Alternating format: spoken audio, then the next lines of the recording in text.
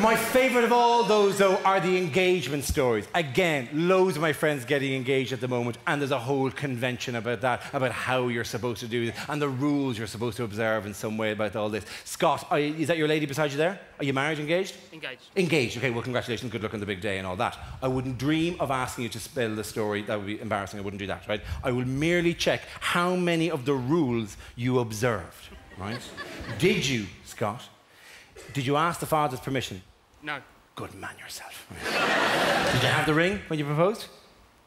Didn't technically propose. You didn't technically propose? That's fantastic. Good man yourself. Oh, all the rules are gone with you. That's brilliant. Did she technically propose, did she?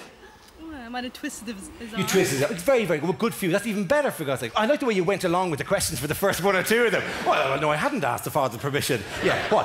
Hello. I wonder if you mind if I was proposed to by your daughter. That's it. I can't stand these little rules. There's three of them, right? Father thing, the ring, and the beautiful location to do it in, right? Not a fan. You know yourselves. You're at work one day, a friend comes in and goes, "Oh my God, we're engaged." You go, "Oh, that's amazing, wow. How did it happen?" It was perfect. John hired the Eiffel Tower.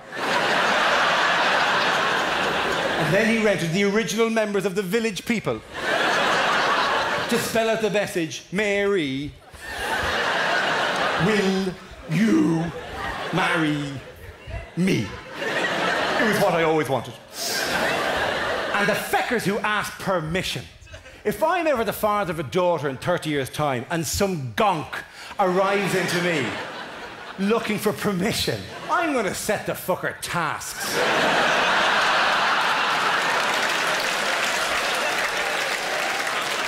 He's going to be collecting a fleece by the end of the week. You want my permission? It's the year 2035. She hasn't asked for my permission for anything in years. She didn't ask for my permission when she became a whore.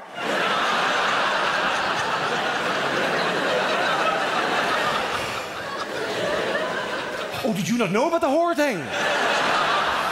Terribly sorry. I shouldn't have been the one to tell you. Oh, it was years ago, just to pay for the whole...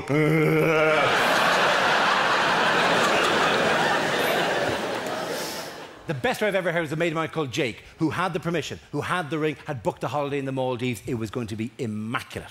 Went through Heathrow security, went through the little shutter thing, all fine. His bag goes through. He had an iPod charger in the bag, some weird-looking box with cables coming out of it. The security woman says, "Sorry, sir, do you mind taking that out?" He says, "No problem at all." Opens the bag up, shows it to your one. Right? She goes, "That's absolutely fine, sir. You can go ahead." And he's about to go when the security woman spots another small, mysterious black box in the bag and stops him and goes, "Sorry, sir, do you mind opening that up as well?"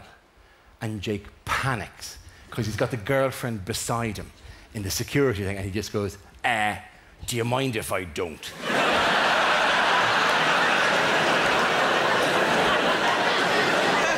Which is like the wrong thing to say in Heathrow security. And your one goes, "Yes, sir, I do mind. Could you please open that box up?" He says, "Don't make me, please, I'd sooner not open the box," right? And the girlfriend's going, "Jesus, Jake, open the box. What's the problem?" He's going, "Relax. Don't make me open the box. Don't make me open the box," right? Which is not a good thing, because your one, the security woman, is now stamping on a panic button that she has underneath the desk. Sections of Heathrow are being shut off all around it. Other security guards are arriving in and unsheathing weapons. They're going, "Sorry, sir, could you please assist the woman? Could you open the box?" He's going, "Lads, relax. For fuck's sake, it's only you. Please. Please don't let me open the box." Okay. And she goes, "Sir, please open the box." And the girl goes, "Go, relax. Listen, don't make me open the box." And eventually your one's going, everyone down. Sir, open the box. Open the box." And Jake, in the middle of Heathrow security, had to reach into his bag, take out the box and turn and go, "Mary, these 3 years have been the happiest years of my life." That's the fucking story. Ladies and gentlemen, it's been a joy to talk to you. I'm Dara O'Briain.